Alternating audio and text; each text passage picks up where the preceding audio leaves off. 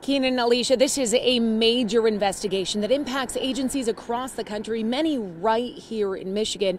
In fact, you can take a look at this map just to get a better idea of just how many agencies and where they are that are impacted. This map shows the law enforcement agencies across the state, including Beverly Hills Police Department, the Pittsfield Township Police Department, and the Detroit Detention Center, in addition to the Michigan State Police. Now, on Monday, MSP announced it is taking all 203 breathalyzer devices in the state out of service until they can be sure they were properly calibrated.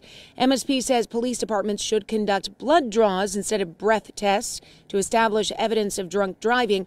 The MSP fraud investigation does follow last week's suspension of a contract with the St. Louis-based Intoximeters, Inc. There's over 200 machines that are being used or that are in use all over the state of Michigan. What do you mean they've been fraudulently certified?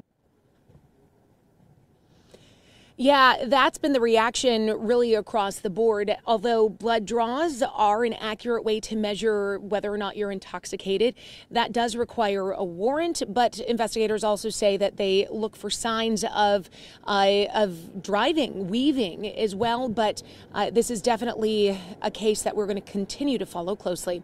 Reporting live, I'm Jennifer Ann Wilson, 7 Action News.